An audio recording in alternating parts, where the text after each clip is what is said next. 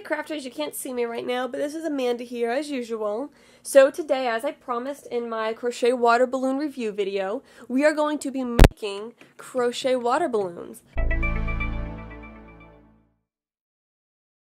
I'm really happy with how these turned out. You can go check out my video where I tested them, but now you can learn how to make some all for yourself. And I'll also type up the pattern and put it up on my blog. So you can follow along here, look at the blog, and you can make yourself a nice set of crochet water balloons. So let's look at what we need. We're going to need a size N crochet hook. This is a metal one by Boye. I really like this one. It's worked great for me. We're going to need a smaller size hook. The size doesn't particularly matter, just as long as it's smaller. This is a size G crochet hook, also by Boye, and this was a pretty good size. We're going to use this for weaving the ends in. You'll need a pair of scissors, and of course you're going to need some yarn. So I'm going to be using Yarnspiration's Bernat Blanket Stripes. This is one of their cakes. It looks so pretty, guys. I love this. I haven't really gotten onto the whole cake bandwagon, so this is my first time using a cake. I do like that these cakes are center pull, so I'm just going to start looking in the center here. Here we go. Here's my end. And you can see it's really nice, long variegation. It's going to be a while before we hit the yellow. So check it out. This is the yarn I'm using. Bernat also has a couple of different stripes color schemes. This is their like bright kind of colors, just fun colors. So these would be good for a water balloon. But there are other colors that are really pretty, so whatever ones you want to go with. Here's something else to be aware of if you're using one of these cakes like this. You can see here where the color change happens that it's not like in other variegated yarns where the color just kind of flows. You can see that in the factory the way they do it is they connect the two different colors and kind of wind the strands around each other. So just something to be aware of. And you can also go ahead and allow the variegations and the color changes to just fall wherever they happen to fall when you're working with this yarn, or you can purposely detach these two here and just wind up individual balls of color. But the nice thing about this cake is you can get 4 different colors, but you only have to buy one skein of yarn, which is nice if you're doing projects that only need a little bit of each color, and you don't want to have to buy a big skein of each of these 4 colors. So a few last things I want to talk about before we actually get into the pattern itself. So first, I would really recommend you use actual Bernat Blanket brand. Normally I'm not super picky about if you use a name brand or not. There's a lot of great knockoff brands there. You can save a little money. But if you watched my video where I kid tested these crochet water balloons, I'll put the link up here. But if you watch that one, you might remember that I had the actual Bernat blanket, which was that the gray balloons, and then I had a green balloon, and the green color was a knockoff yarn from Hobby Lobby, while the gray was actual Bernat blanket brand. And I had a really boring color in that video because I didn't have a chance to go pick up one of these fun cakes yet. So I would definitely recommend you stick with the actual Bernat blanket brand for this. You'll get better results. The second thing I want to mention is also from that same video, but the pattern that I'm going to show you today, this is my own pattern. In the video where I reviewed the water balloons and tested them, I had my own pattern, which is the smaller one I'm going to show you today. And I also used another pattern designed by Left and Knots. And so the Left and Knots pattern is a free pattern. I'll put a link for it below. But this pattern is my own. I made it before I looked at anybody else's pattern. And there's definitely advantages of my pattern and advantages to the pattern by Left and Knots, pros and cons.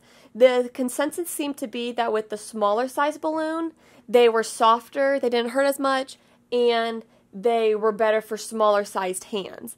The disadvantages is they didn't seem to have as much water as the Left and Knots pattern. So it just depends on what you're going for, what age group you're making these balloons for, whether you want to use this pattern I'm showing today or whether you want to look at the Left and Knots one. So let's get into the actual pattern itself. So I did unwind some of the yarn so that we can work with the yellow. So hopefully this color will be nice and easy to see. And this pattern is going to be worked in the round. So we're going to start with a slip knot. And when you make the slip knot, because we're going to work in the round and we're not going to bother with a magic circle, we want to make sure the tail is long enough. So this tail right here, it might be long enough, but just to be safe, I'm going to go a little longer. And the reason we want a long enough tail is because we're going to crochet around this tail and then use it to pull our chain tight. So I'm just going to start by chaining 3. So 1, 2, 3. Also, I'll point out, you can see just how thick this yarn is. So once you've got your 3 chains, we're going to count 1, 2, 3 and count back to that very first one and insert our hook. And then we want to do a slip stitch. Now because we're going to work around this tail here, you can either pull it this way or leave it behind there. It'll get caught either way. So we're just going to do a slip stitch by yarning over and pulling through all the loops on our hook. So basically what we've done is we've actually made a ring here. You can kind of feel with your fingers and stretch it out, and you can see how this is a chain on the outside, so it made a ring out of our 3 chains. So now we're going to do our first round of 6 single crochet. So I'm going to start with the chain, just stick them up the side, and the chain doesn't count as a stitch in this pattern. So then I'm going to work in the circle here and complete 6 single crochet. So 1, 2, and again I'm working around this tail of yarn, just kind of leaving it draped across as I work. I would also recommend that you work these somewhat loosely, because if you do them too tight, then it kind of makes a weird shape towards the end, but if you do them slightly loose, it'll create a nice rounded shape. 1, 2, 3, 4, 5, and you do one more.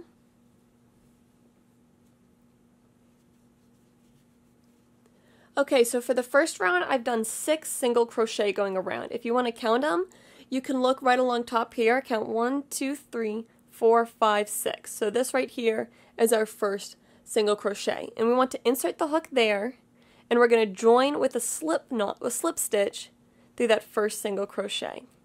So it might be looking a little weird right now. We're going to kind of roll the pattern back that way. This is going to be the outside of the pattern, but it might want to bow this way, so just kind of roll it back that way. And then this is why we worked around that tail in the middle. We're just going to cinch the tail up. Just pull gently, because this yarn is very thick and fluffy. You don't want to pull so hard that you tear the yarn.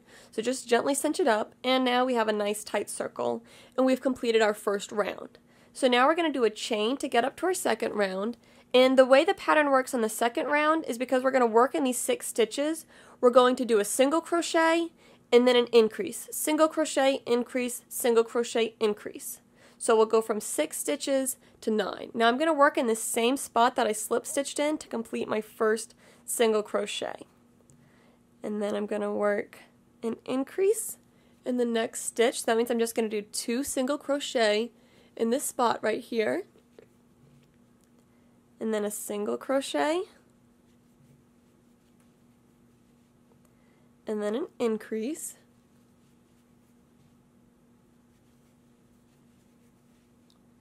Single crochet, and an increase.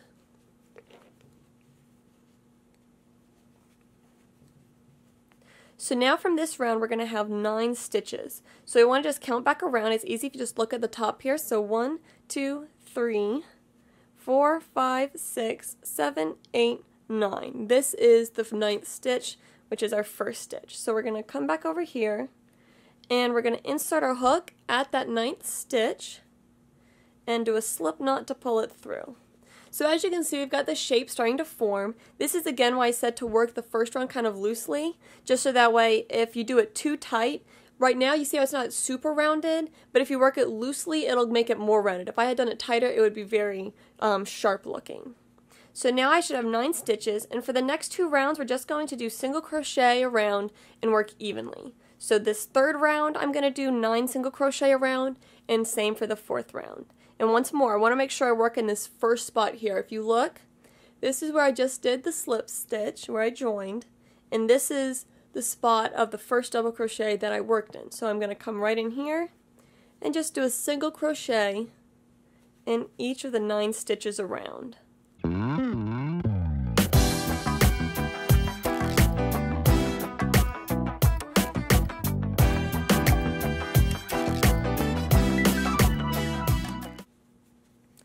And as always, if you get to the end of the row and you're not sure if you've done the correct number of stitches, count them just to be safe. And then I'm going to insert in the first stitch of the round, do a slip knot to join, and go up to my next row. You might be wondering about right here how it's a little bit gaping where we're doing the joins. That's because I did the first join a little loosely, but if you want to avoid this, just do the joins and the slip stitches a little bit tighter. But also once you're using these water balloons, it won't matter too much. The yarn's fluffy and thick enough that it'll kind of fill in the gaps there. So for our fourth round, we're going to once more work evenly with single crochet around, which means we're going to have a total of 9 single crochet when we're done with this round. Just work 1 in each spot.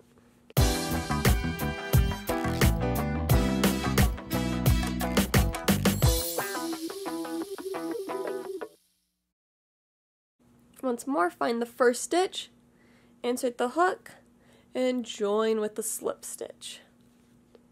So now I've done the first 4 rounds, and you can see it's starting to form the water balloon shape. So now it's time to come back narrower. So the way we're going to do this is we're going to start with a chain to come up like we've been doing at the start of each of our rounds, and we're going to work 1 single crochet in this first spot.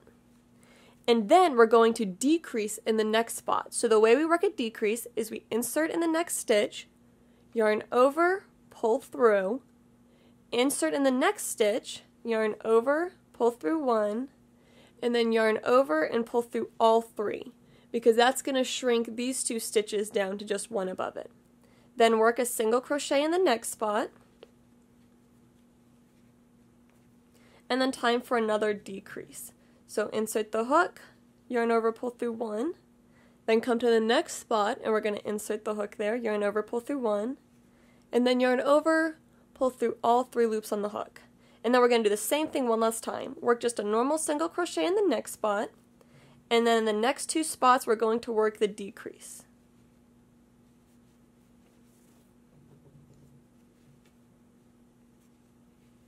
So now if we count for around the top, we're going to be down to 1, 2, 3, 4, 5, 6 stitches, and that's exactly what we want to have. So once more we're going to join by coming to the first stitch of the round and working a slip stitch. So now it's time to get it mostly closed, and we're going to do this by chaining 1, and we're going to do 3 decreases going around. So we're going to go from 6 stitches to only 3 this time. So we're going to work it the same way we've been. Insert the hook in the first stitch and pull through, insert the hook in the second stitch and pull through, then pull through all 3. And then just repeat this 2 more times going around. Now you want to be careful because you're going to start getting smaller and smaller with these decreases. You want to make sure you're counting correctly and that you're working in the correct spots, because it can be easy to get mixed up here.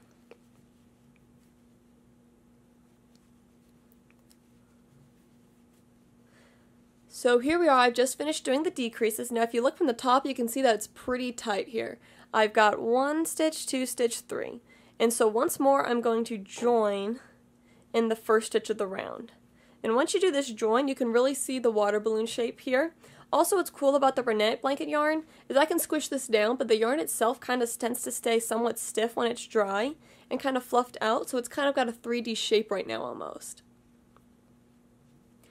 So if we look at it from the top, it might look a little confusing, but that's okay. We've got 3 spots here, and this is kind of like our balloon, and then just for fun to make them look like a regular water balloon, we're going to make a little part that comes out, you know, like that would be the tie part. So we're going to start by chaining 1, and then we're going to do an increase in each of the 3 stitches around. So we're in the first spot, we're going to work 2 single crochet,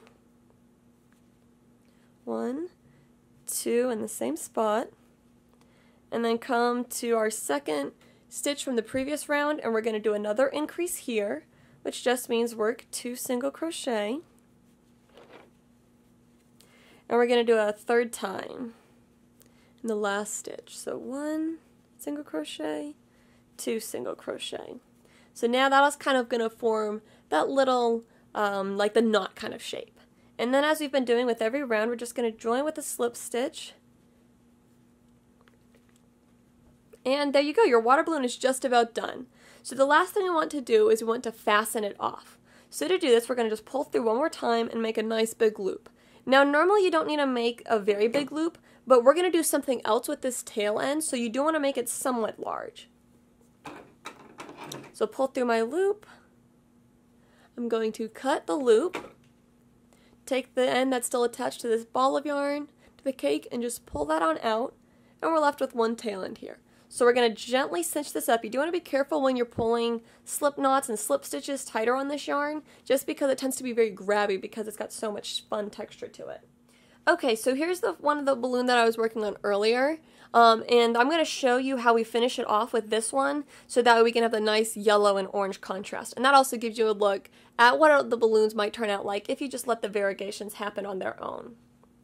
So the idea here is we want to weave the tail in, but we also want to go around this narrower part here so that way it's more of a pinched look, so it looks more like the balloon has been tied off, because right now it's still pretty fluffy. So what we're going to do is we're going to just come through these stitches here on the side with a smaller size crochet hook or a tapestry needle. I have this Boye brand size G crochet hook that I'm using, and what we're going to do is we're going to just kind of weave through some of these stitches here on the side, come up the top, and then catch that yarn and pull it through. Now again, as I said, this yarn can be very grabby, so you may need to actually just work it through gently with your hand and get it just to lay nice and flat and evenly in there. So you can see we've got it woven in from the knot right here. It blends in really nicely. And what we're going to do is we're going to take this tail end and wrap it around 1 or 2 times, and we're going to pull pretty tight. Then pick a spot once you've got enough tail, because you're going to need to do a knot with this tail end, so make sure you have a long enough amount, but make sure it's also wrapped tightly around here. You're going to pick a spot on the side here, and we're going to pull this tail end through with our smaller crochet hook. Now to make our knot, we're going to come underneath this spot right here with our hook, and we're going to pull just the tip of this yarn through. We want to kind of leave a loop here. You can see we've got a loop, got the little tail end coming through right there, and I'm going to hang on to this tail end, but I'm going to grab right here so I can cinch this up once more before we finish the knot off.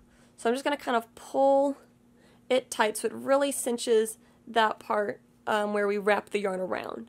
And then once I've got it pulled tight, I'm going to take the tail end and feed it through the loop and pull the loop tight.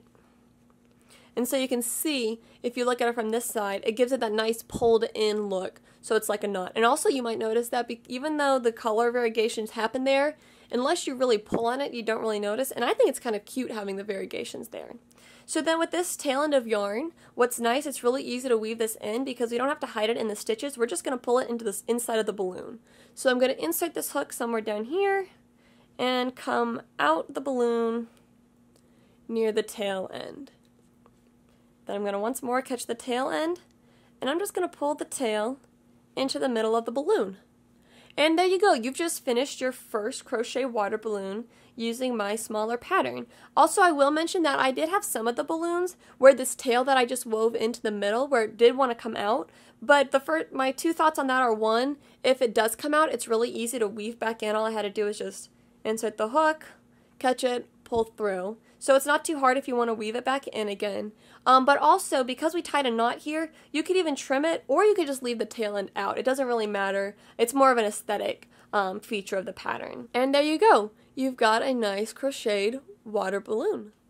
So I hope you enjoyed this week's Tutorial Tuesday. I know I've had a lot of fun with these water balloons. It's a great summer craft. But comment below, and I want to hear how these turn out for you, and also if you make the left and knots pattern, comment below and let others know what are the pros and cons of each pattern. I think it's great to be able to get feedback from people. So if you make these, I want you to give the video a like, and if you make these and the left and knots pattern, I want you to leave a comment telling what you like about each one. And until next time, happy crafting, and enjoy your summer. It's your lucky day. The tutorial is over, but I've got a bonus crafting tip. I seriously, when I was working on this one, this orange one especially, it looks like a goldfish, and now I'm kind of hungry. But, cute idea is you can design these to look however you want. You don't have to stick with just a water balloon. I mean, that's cool and all, but you can make like super epic crochet water balloons. Add a fin on the top and some on the side. It kind of already looks like fish lips. So if you use your variegated yarn, you could start off with some of the red to make the first round and make those fishy lips, and then you could do another color for the body, and another color for the tail, another color for the fins, and it would be super cute. So just a bonus idea, and I hope that this gets your creative juices flowing, and that you enjoy making these water balloons.